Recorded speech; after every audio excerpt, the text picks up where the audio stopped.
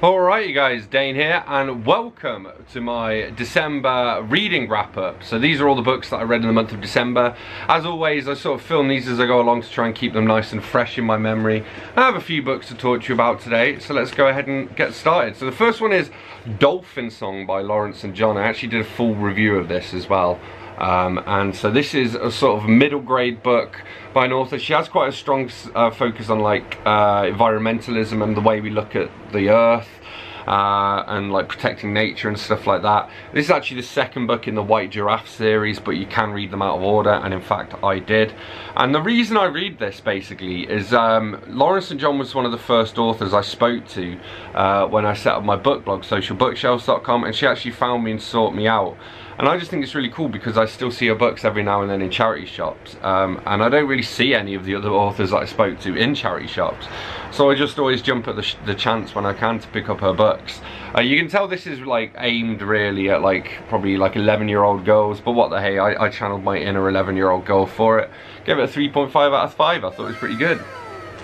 Then we have two Dr. Seuss books. I don't have a huge amount to say about these, but these are Dr. Seuss's Sleep book and the Lorax. Probably a 4 out of 5 for the Lorax, 3.75 out of 5 for the Sleep book. The Sleep book was pretty cool because it, you know, it's designed to be read to children who are getting ready to go to sleep, and the rhymes kind of reflected that, and I thought it worked pretty well. And then I read The Clocks by Agatha Christie. Again, another full review of this, so feel free to check that out. I gave it a 3.75 out of 5. I thought it was pretty good, but it was also like a fairly standard Agatha Christie novel, really. Yeah, it's the penultimate one that I have that's unread, so now the only one that I have, in fact I don't know which one it is, but I have one remaining Agatha Christie book left to read, which I'll probably aim to read before Christmas, so watch your space for that. But yeah, pretty good. Not the best place to start, but definitely one that you'll want to read if you're a completionist like I am. 3.75 out of 5. Okay guys, just the one book to update you on today, and that's Creative Mischief by Trott. This is non-fiction. Trott is like an advertising guy. He's very funny, but also he has some interesting approaches to like thinking.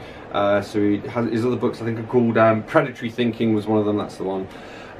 He tells his stories as well to get his point across, and he has a very unique writing style, and I think the best way for me to do that is to share this example, which I really liked, which is right at the start of the book, and I think I've actually come across this before, but he says, "When I worked at BMP, the head of television commuted in from Brighton every day. He started reading The Exorcist on the train. He said he thought it was the most evil book he'd ever read. In fact, he said it was so evil he couldn't finish it. So at the weekend, he went to the end of Brighton Pier and threw it as far as he could. So I went to the bookshop. I bought another copy. Then I ran it under the tap and left it in his desk drawer for him to find." Overall, very amusing. I've read, I think, all of Trott's other books now as well. I would give this one, I'll probably go ahead and give it a 4.5 out of 5. There's not very much to fault it for. I did enjoy it, and I would recommend. Alright guys, just the one book to update you on today, and that is William Shakespeare's The Jedi Doth Return by Ian Doescher. This is a Shakespearean take on the third of the original Star Wars trilogy. Return of the Jedi was always my favourite. I know most people tend to prefer Empire Strikes Back, but for whatever reason Return of the Jedi was always my jam. So I did enjoy this. I mean, I've now read the original Star Wars trilogy in this style, and always good for a laugh, and it's always interesting as well to compare, you know, the Shakespearean versions with the original lines. Plus there's some other cool stuff in this. Yoda speaks in haiku. We have like characters performing asides where they turn and address the audience, which gives them an opportunity to say stuff they wouldn't have been able to say in the original movies. Darth Vader has a conversation with Luke about his lightsaber being green and how that reflects that he's green with you know, naivety when he believes that Vader's going to turn from the dark side of the Force. Overall, it's a lot of fun, especially if you're a fan of either Star Wars or Shakespeare. I gave this one a 4 out of 5. Alright, just the one book to wrap up for you today, and that is It Came From Ohio, My Life as a Writer by R.L. Stine. I think what's good about this is that Stine's had a bunch of different kind of audiences throughout his life, and he writes in such a way that it was engaging for me to read it as a 31-year-old dude, you know, but you could also read it as like a 13-year-old kid and you would also enjoy it. There's a lot of like examples of his earlier work when he used to make his own little kind of fanzine style things. You get to learn all about, you know, Fear Street and then later on Goosebumps. I actually didn't know they were in that order. And you hear all kinds of just the stories from his childhood that inspired him. You can kind of see how a lot of them then became Goosebumps stories. And also, I guess it's just interesting to see what like literary and publishing was like in like the 60s and 70s, and moving, you know, I guess closer to the 90s and noughties, because before he was a novelist, he was working a lot in newspapers and magazines and that kind of stuff. So yeah, lots of cool stuff. As you can see, I've tabbed it out to do a full review, so keep your eyes peeled for that. Overall, I gave it a 4 out of 5. Alright guys, just the one book to wrap up for you today, and that is The Currents of Space by Isaac Asimov. This book is interesting because, I mean, it's kind of more of an espionage thriller almost, like a political thriller than a sci-fi novel, although there are definitely sci-fi elements. We follow a guy who's been subjected to like a mind probe, and because of this mind probe, he's kind of lost a lot of his memory and that kind of stuff, so it's interesting. I mean, it does do that whole trope of the main character doesn't remember something important. We slowly learn what it is with him. But I guess it's a reasonably early example of that. Overall, I wouldn't say it's particularly memorable. It's not the best Asimov, that's for sure. Although, obviously, even any Asimov is worth checking out. But I gave this one I gave it a 3 out of 5. It just wasn't all that. Hello everybody, Greedy Swallows here. We've just decided that's my porn nickname. And, because that's how I drink coffee, just in case you're wondering. And jizz. So, I have 2 books to update you on. The first one is this one, which I read last night. Petit Manuel pour aller sur le pot by Paul Bateau and Anouik Ricard. This is a manual to teach little children how to shit. So I will give you a sample sentence and translation. Oh, here we go, let's do this bit. Quand tu as envie de faire pipi ou caca, vite, dis-le à maman ou à papa ou aux deux. So that's when you feel like you're going to go pipi or caca, quickly say so to mom or dad, or both. Tu dois te retenir jusqu'à ce que tu sois enfin assis. Si tu fais pipi ou caca dans le pot, tes parents seront très très contents. And that's advanced French, that's got future tense in it. And conditional as well. So if you make pee-pee caca in the potty, your parents will be very, very happy. Yeah. So I gave this a 4 out of 5 because until I read this I didn't know how to shit. But now I know everything I need to know. 33 1/3 Black Sabbath Master of Reality, or just Master of Reality by John Darnielle. This is published by Bloomsbury. Although to me it looks kind of self-published. There's a whole series of these, like 135. And I've heard of a lot of the albums, but not necessarily any of the writers that have like written in this series. So, I've read a few more books. They're mostly French books, which I've been reading as my bedtime reads. So, we have the Concombre Contre le Grand Patatoseur. This is the cucumber against the great Patatoseur. It's not really a French word, so there's not really an English translation for it. But basically, it's this sort of surreal, magical tale about this cucumber that goes against this guy who has like a potato machine, turning things into potatoes and then fries. So he has to like, there's a radish involved. So I learned the French for radish is radis, or radis, sorry, silent S. And I also learned that Brussels sprout is une chou rêve. So I learned some new dialogue. Overall, I did enjoy it. It was very mad, which is always a good thing from your French BDs. There's one of the... well, he turned... I don't want to tell you, actually. I don't want to spoil it for you. Overall, though, I did enjoy it. I gave it a 4 out of 5. Then we have An An l'Automne by Charlotte Frereau. This only has this very intro bit here, which says... Parapluie vert, le vent s'amuse beaucoup, les champignons aussi. Which means... Umbrellas open, the wind will entertain you a lot, and so will the mushrooms. And it's literally this. So it's, you know, there's no other words to it. So I was a little bit disappointed because that's kind of why I wanted to read it, was to improve my French comprehension and whatnot. Oh no, I can't get it to go away now. Here we go. Having said that, it is a beautiful little artifact. I'll give it a 3 out of 5. It was alright. And then I read Le Chat Star by Nicolas Vial, and this is about a cat that becomes a film star. But what's interesting is there's almost like a BoJack Horseman vibe to it, where we kind of see what happens after she hits the peak of her fame and things are on like the downward spiral for her. Kind of quite complex French, more like paragraphs and stuff. and like 80-90 pages or so. But I enjoyed it, it was good. I quite like the illustration style, and it was also a bonus that I read this with Biggie curled up around my feet as well.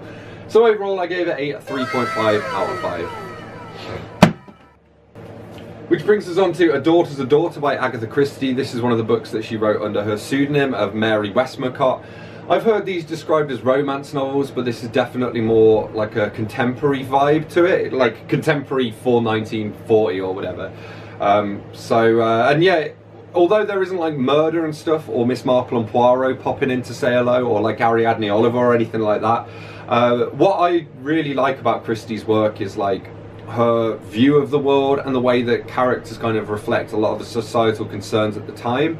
So this is all about basically this guy wants to marry this woman, but she has a daughter who's like very possessive of her, and so she kind of has to choose between him and the daughter, and then we kind of follow the aftermath of that. So plot wise, not really something I'm too interested in, but it had a lot of like sort of Christie philosophy in there, like with lines like what was it? It was there's no privacy in a flat, even the plumbing isn't secret, or something like that, which is just twisted my melon.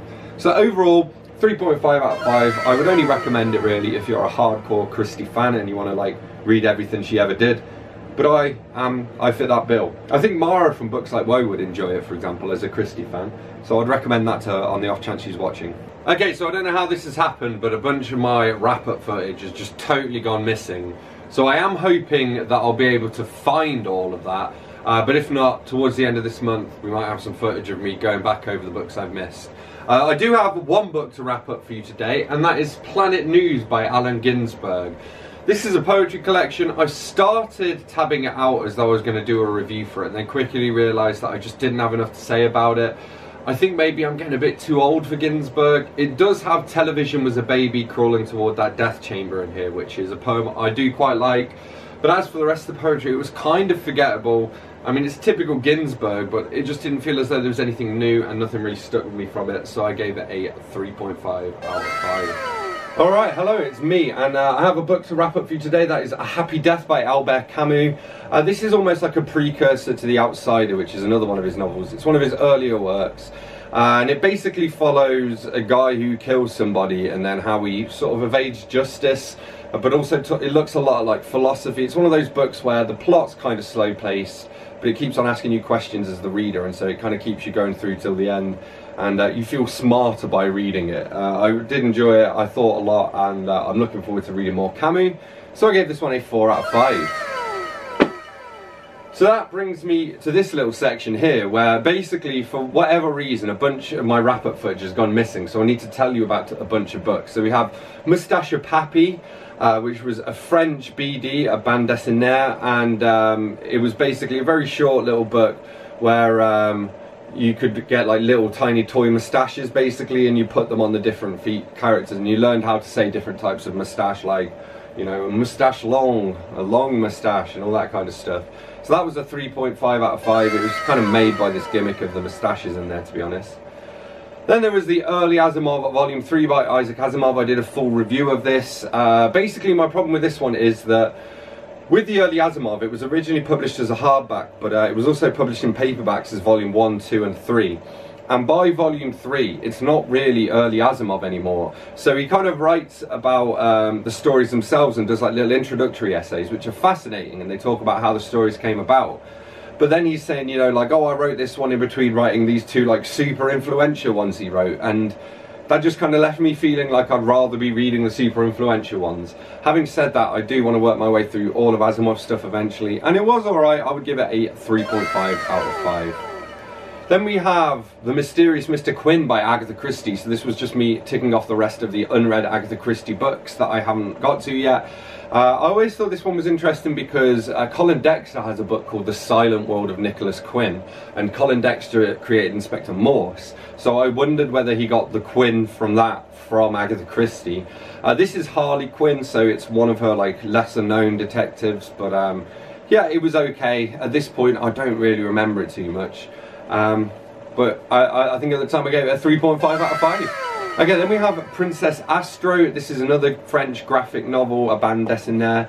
This is about a character called Astro who lives in space, and her mum gets her a pet basically, and then the pet kind of escapes, and because she's a princess she's not really allowed out to, like, you know, just go knocking around space and stuff, but she goes to kind of reclaim her pet, and this takes her on this adventure, and it takes her outside her comfort zone. And it took me outside my comfort zone because it was helping me to learn French. I thought it was quite an intriguing little story as well. Probably a 4 out of 5 for that. Then we have The Complacent Lover by Graham Greene. I don't really remember reading this one too much. Was it a play? I think it was a play. Yes, it was a play, and it was kind of about a love triangle, so I'm not generally that interested in that, but Greene did it well. I do enjoy Graham Greene. It's one of my favourite authors, and again, he's one who I'm just ticking off the last few books for. I do think The Complacent Lover, I would have enjoyed seeing it more as a play, especially because Act 2, I think, or yeah, I think it was Act 2, is set in Amsterdam, which is one of my favourite cities, and I would have liked to have seen how they'd have, you know, brought that to life on the stage. Overall, some great, like, wisdom in there, one-liners. The story itself maybe not something I'm as interested in as much, but I am still glad I read it, and I gave it 4 out of 5. Then we have The Myth of Sisyphus by Albert Camus. I did a dedicated review of this one as well. This is basically a non-fiction book in which Camus investigates absurdity and tries to find meaning in an absurd life. So if you accept the absurdity of life, like, it's all just random, there is no meaning to life, there are only certain things you can do, and one of them is to commit suicide. But one of them is to find meaning in art, for example. And he uses the tale of Sisyphus, who is, I want to say he was ancient Greek dude, he was condemned to keep pushing a rock, a boulder up a hill every day, and he'd push it up to the top, and then the next day he'd have to start again and push it back up to the top. And Camus kind of, I guess, compares that to the mundane lives that we live today, you know, where you go to work, you come home, you go to bed, go to work, you come home, you go to bed. And he looks at the different ways we can try and find meaning. I thought it was really fascinating. I gave it 4.5 out of 5. Then we have Seuss Receipt by Sylvain Vector. This is another French BD, and the Seuss Receipts is like 6 recitals, so it kind of takes its inspiration from music, and yeah, it's like 6 individual pieces, but they all kind of come together to form like part of a whole theme. So it's really interesting to see that, like, juxtaposition of how music works with how, you know, literature and graphic novels in particular work. It was a little more advanced, so it was quite often difficult for me to go from one story to the next because I'm having to pick up again what's going on. I guess when you're reading a graphic novel in your own language, you've got the visual clues, but also it's much easier to read the text, whereas for me I was like over focusing on the text to understand that, so at times I missed parts of the visuals and kind of struggled to know what was going on. Overall though, pretty good, and I gave it 3.5 out of 5. Then I read Tamara to the Passé by Zarasse et Zidrou. This is another French bande dessinée, and this is all about a character called Tamara. She's kind of a little bit overweight, she's unpopular, kind of nerdy. She also has a very short temper as well, but she's one of those characters who's really interesting to read about. She feels very relatable, this kind of epitome of teen angst almost. Like, so it's, I think it was originally published like in a newspaper or something like that, and this is just a collection, and it's actually only one of like 12 collections, so I want to read more of them because I did really enjoy the way they were done. But that means like every, what, 2-3 pages in it is like a full strip, and then you move on to another one. So again, that can be kind of jarring because you're just getting your head around what's actually going on, and then you move to another one and you have to pick it back up again, which isn't easy when you're not reading in your native language. But there is some cool stuff in there, like there was one where she went to a beauty salon to get an artificial spot put on her face because the trend was to have spots, and then by the time she gets out, the trend's disappeared again, and yeah, lots of cool stuff like that. I give it a 4 out of 5 and would recommend for sure. Alright, next up we have The Case of Charles Dexter Ward by H.P. Lovecraft. This is like one of his earlier novels, maybe a novella arguably. Still a lot of fun, a little bit outdated in terms of the language. I mean, Lovecraft was notoriously not a particularly nice person, but the man could write. He's not my favourite. I did enjoy reading The Case of Charles Dexter Ward. I mean, it felt like somebody imitating Frankenstein, to be honest. But I like to read Lovecraft just, I guess, to see where a lot of the inspiration comes from writers like Stephen King and some of the other writers I really admire. So overall, I gave it a 3.5 out of 5. Then there was Accidental Death of an Anarchist by Dario Fo. So this is kind of an absurd, zany comedy. It's a play. The translation I had was translated by, I think, called Simon Nye. And I picked this up from Wickham Arts Centre because they'd actually put a stage play on of it they'd hosted it a couple of years ago, and they still had some copies lying around, so I thought, hey, I'll take that as the excuse I need to finally pick it up and read it. It was a little bit weird because there were like references to things like the Iraq War, and it's like, but this was first released in like 1970 or something.